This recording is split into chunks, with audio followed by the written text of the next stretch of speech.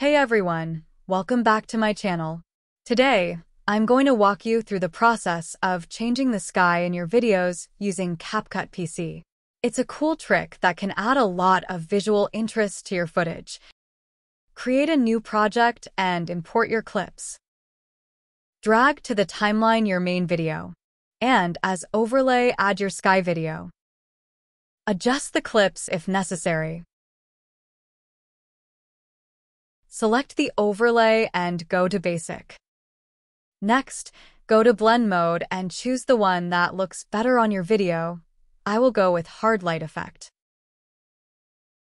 Then, select Mask, Horizontal Split, adjust it a bit, and feather it out generously. For the last step, duplicate your main video. Adjust if necessary. And go to Smart Tools. Remove Background, Auto Removal. And that's it. I hope this tutorial was helpful for you.